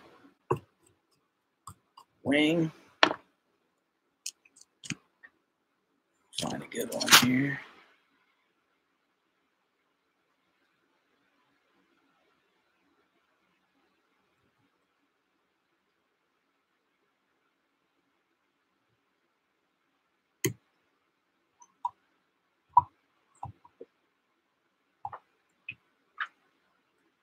Flex.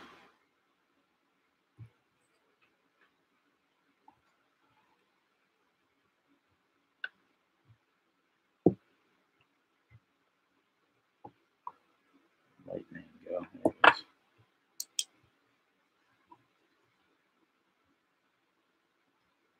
is. Now we're going 15.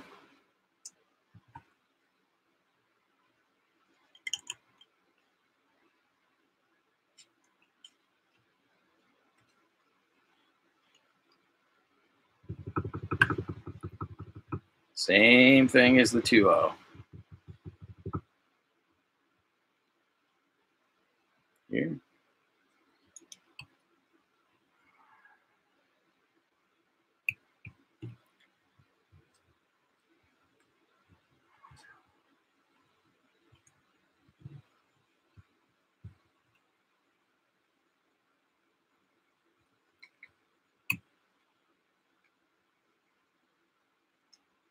Grizzly. White.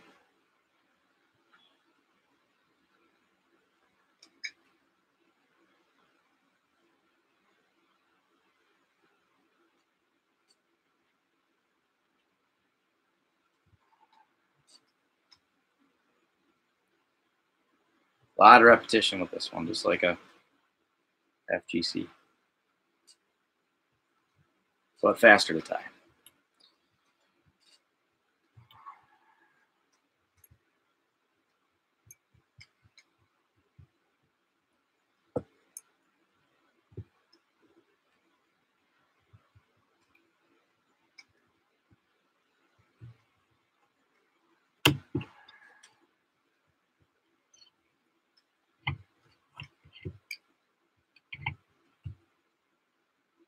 Flex.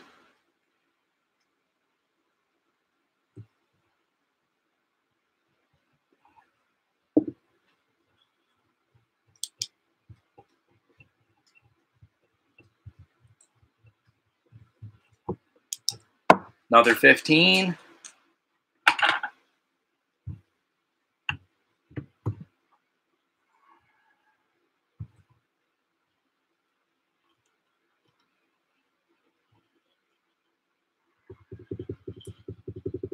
Repeat.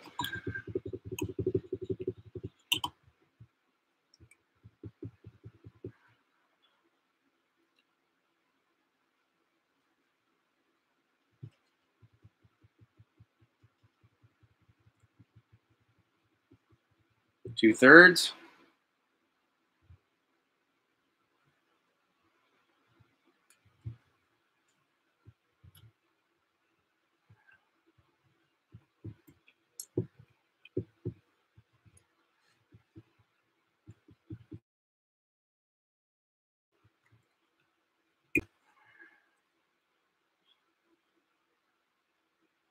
One white.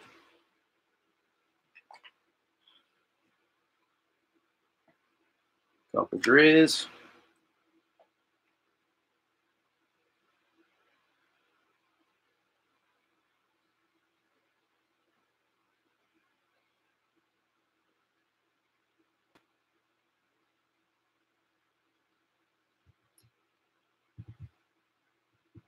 Makes a killer pike fly too. Anything that eats minnows. And you will know if you're out fishing around here this time of year. If you're messing with minnows, you're messing with teeth. So sometimes we donate these things. But most of the time, I'll give you a little tip. If you do hook a pike on them, if you hang out long enough after you do it and you row over to where the pike encounter occurred, there's a good chance that your fly is sitting on the bottom of the river right there. And we retrieve more than we lose.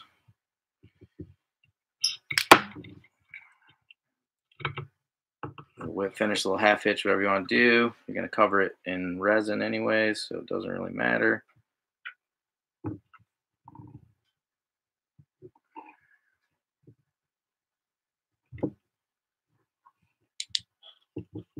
And you are on to your front hook.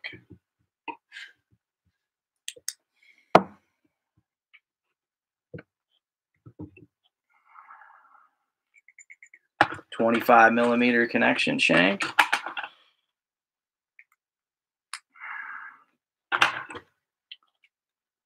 Cut it, file it.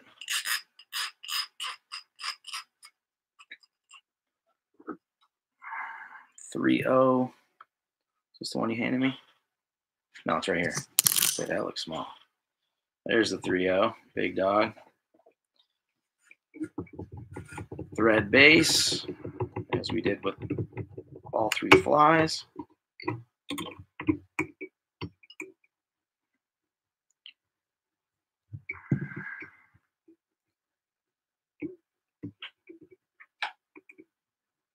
Lay it right down the side.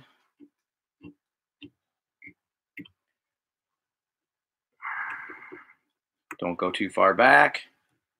Keep it tight, reduce the chances for fouling.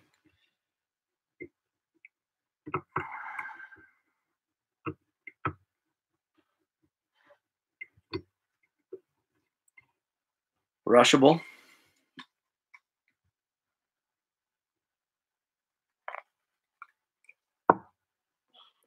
Here's your chance now. Take a couple. Take the gray. Take the white. The pearl. Put some shoulders on this guy. So you're doubling it up. No need for fancy tools, just rip it, twist it together.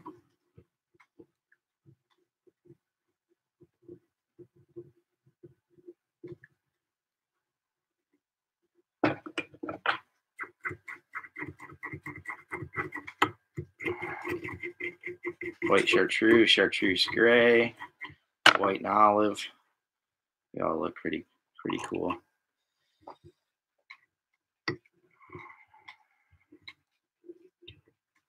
Got a little more room to work with on this 3-0 than you did with the 2. Slightly longer, bigger gap. Now you got that nice little ball in the back that'll support your feathers.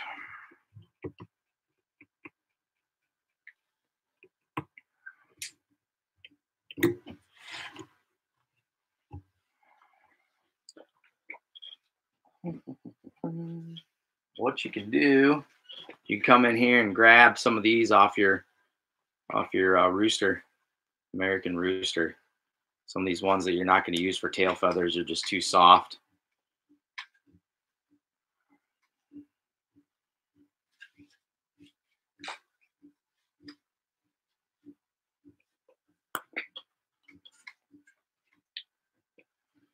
See if I can get a big here.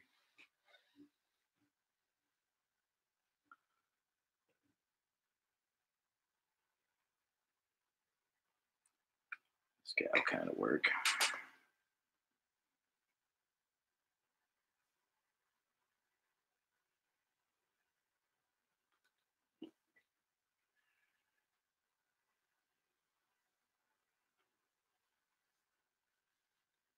Stack them up.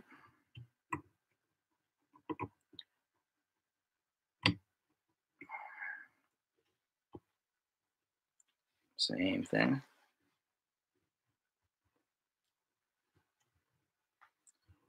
Right.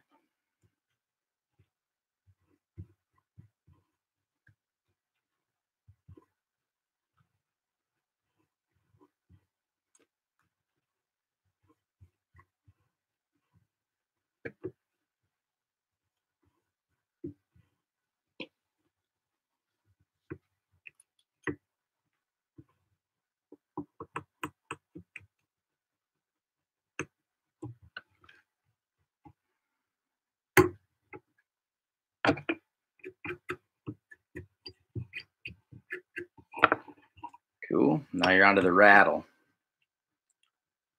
Get way back on that, and then you can fit in this bigger rattle, which makes a hell of a lot more noise. Set it up the same way. Loose wraps and get progressively tighter. The longer one will be a little bit harder. You got to fight with it a little bit, but it will sit up there for you. Lock it in. Get her straight.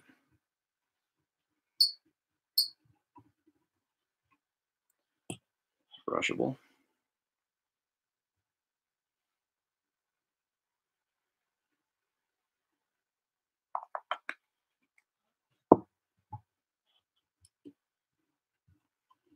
You can do the same thing. You can twist up a couple different colors to work your way through it.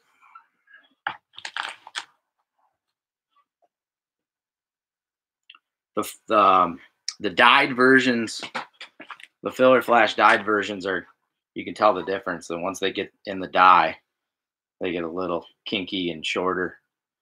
We find that pretty common when things get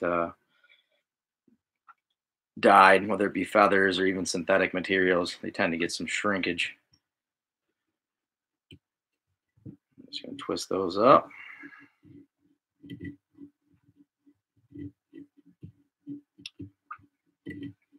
Another really cool material to tie this fly with, either the 2.0 or this version, is a material that Hairline distributes called emulator, bait fish emulator. It's a wrap, and what you can do with it is you can cut it off the cord, off the string or whatever you want to call it that's on, put it into a dubbing loop, little wax, little dubbing spinner, and you can twist up some custom colors, blends. It tends to have a lot less pop than this. It's more of a, it's not quite muted, but it's definitely not as loud as this on a sunny day. So kind of a cool product. I've done a bunch of them for my personal fishing and guiding with that emulator flash, emulator bait fish wrap, I should say. Got some shoulders on it now. Build that up. And if you get too far forward, you can always come in here and just kind of scooch that rattle back and give yourself some room. It really sucks when you get to this point and the head doesn't fit. All right, so I'm going to take a mallard flank. I'm not mallard flank. I'm going to take my marabou. Pick out a winner. That one's not a winner. This one will work. In that Sims bag, is there a Grizzly marabou? I want to say there's, right in that bag, there's some Grizzly marabou. You see it? Is that a packet? It's by Montana Fly. Cool. Thanks, man. So this kind of stuff, if you want to go with this color scheme, you grab this barred marabou, blood quill, white and black. You can do 2 feathers.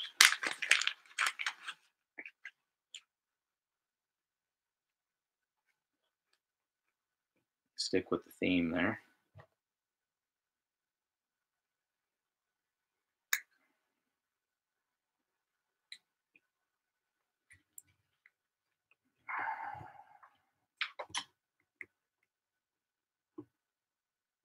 Instead of doing that red collar, just do 2 pieces of boo. You won't need as many wraps to cover.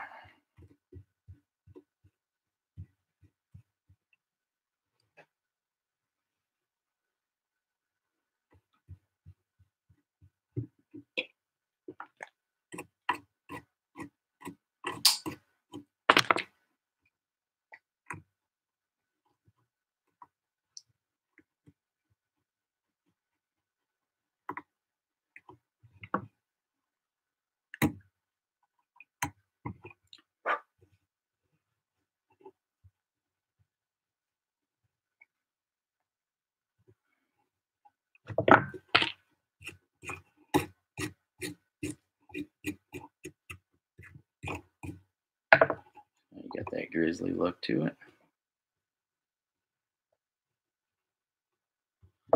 Top it with a little flash. Got the lateral. And grizz.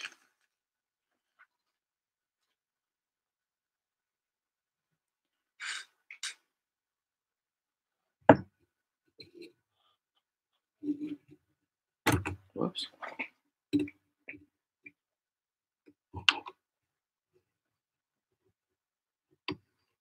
A couple accent feathers down the side.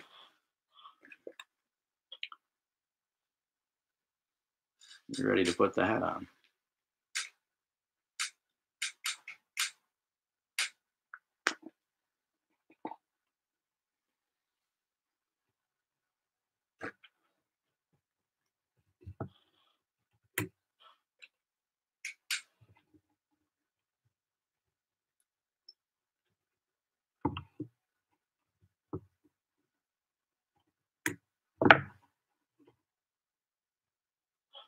Looking pretty slick.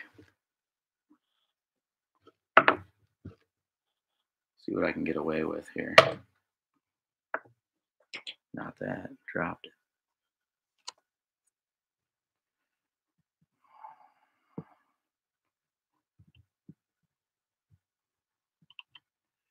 That one kind of blew out. Let me get that one I dropped though. So it's important, get in here and kind of hollow this out and make sure it's clean, because if not, you'll, like I said earlier, you'll kind of blow through the roof sometimes here and it messes it up.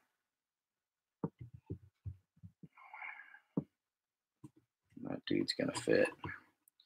And if you're tight on your spacing, as you can see with this one, we got so much marabou and whatnot up front, you don't even really need to put that extra collar in there if you don't want to, or you don't have space like I don't on this one. So not necessary, but at this point, I'm just going to tie it off. Put a little thread base down so that glue's got something to grab onto.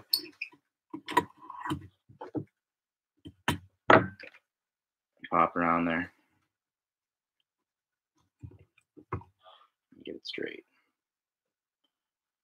And that's the D45 and one of my favorite color schemes. I'll tie this with that flashy core, or I'll tie it with that emulator spun up. The Finesse is just a little too small when you get this big to really hold it together, so I want to keep that profile.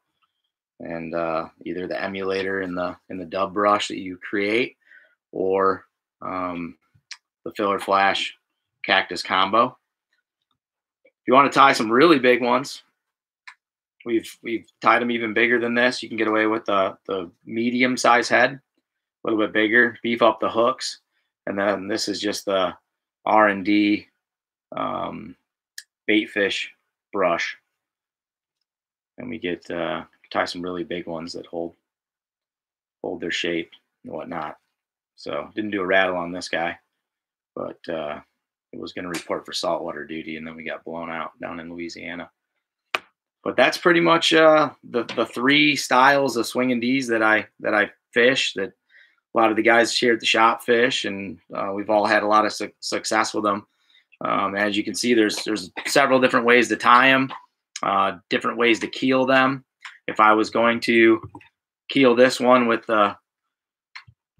that scud body, I'd simply flip the hook, grab it by the shank and the vise, and I would just take some thread, come in here and just kind of fight your way through, lay down a little thread base like so, trim it. I'd take that scud body, I'd lay it on there like so. This is going to be way heavier than any lead that you're going to put on there. But a fly with this much bulk and that head will be just fine. I just wrap it in. However you want to finish it, you're going to coat it with flex anyways. Just lock it in. However, I don't put a ton on there because sometimes I want to take it off. But I'll just take this, just coat this all with the flex.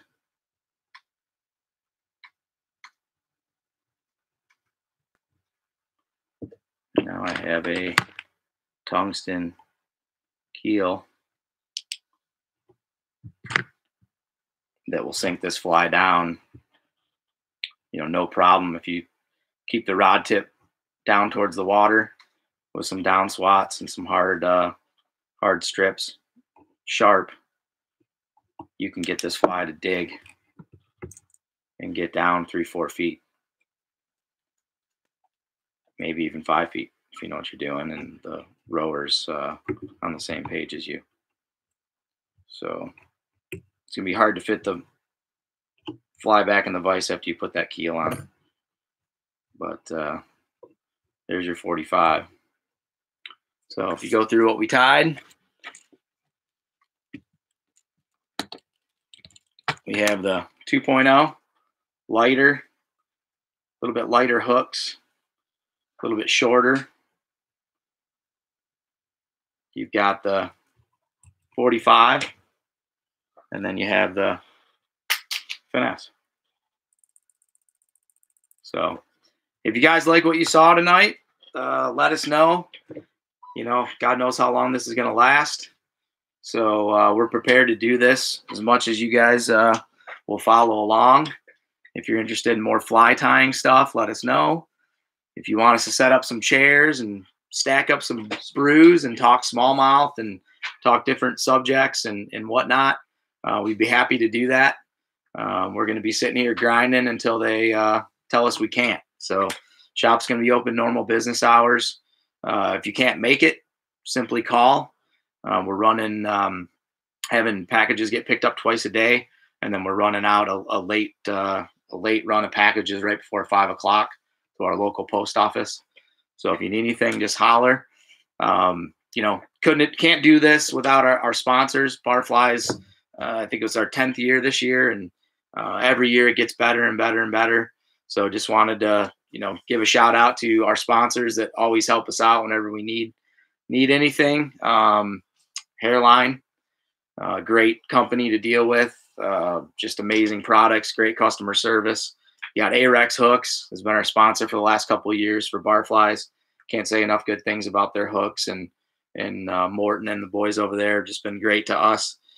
Regal Vice, just got to spend the day with Don and John from Regal on the water yesterday. James had him out today. I don't think you could deal with a better company when it comes to our industry. Just guys that'll bend over backwards and make something happen. We'll drop everything to make sure you get what you need. So big shout out to Regal Vice. Flymen, the Shanks that Blaine and Martin and the crew over there developed have just revolutionized fly tying and totally took it in a totally different direction. So we can't do all this and build these crazy flies without those components. So Flymen, you guys have always been there for us. We're there for you. Dr. Slick Tools, second to none. They make some amazing tools. Aqua Flies, they sponsor us for all of our swung fly type classes. Shanks, crazy flies, some of the most clean production flies you'll ever find from Aqua Flies. Montana Fly Company, their materials when it comes to feathers and marabou, barred stuff, crazy rubber legs, translucent fibers, just a great company to deal with. You've got our distribution that handles all the brushes, get imported in and distributed to shops. So a lot of the stuff that Blaine uses, the polar fiber, the bait fish, the translucy, all that stuff's coming out of Florida. Big thank you to Lily and Matt Grasky for helping us with that. And then Veevus for making some cool American-made vice tools and bags and different things that they've teamed up with Renzetti, and they've teamed up with Regal over the years to make some cool stuff. So shout out to Scott and those guys. If you guys have questions, simply email them over to team@schultzoutfitters.com. Hit me up on Instagram at Schultz Outfitters, Facebook, Messenger, directly to the shop or to me personally, and we'll do our best to get back with you as soon as possible. Things will be somewhat back to normal at the shop tomorrow. We won't be scrambling to put on events like we've been doing for the last week. So if you need something, myself, Carter, Jesse, Corey, Chenille will all be here tomorrow holding it down. Colton and James will be on the water chasing smallies. But again, just thank you guys so much for supporting us and staying with us through these hard times. So if you guys need anything, fly tying material sale goes through Friday. Free shipping on all orders over $19, and all fly tying materials until Friday at 6 o'clock are 19% off. So stock up, dig your heels in, take care of your families, be safe out there. Again, thanks to our sponsors and thanks to you guys for tuning in. Send us comments, let us know what you want us to do. We will we'll be here, and we're not going to sit around and do nothing. So grind to shine. Thank you much. SO Faithful. 2 hours, 5 minutes. Yeehaw.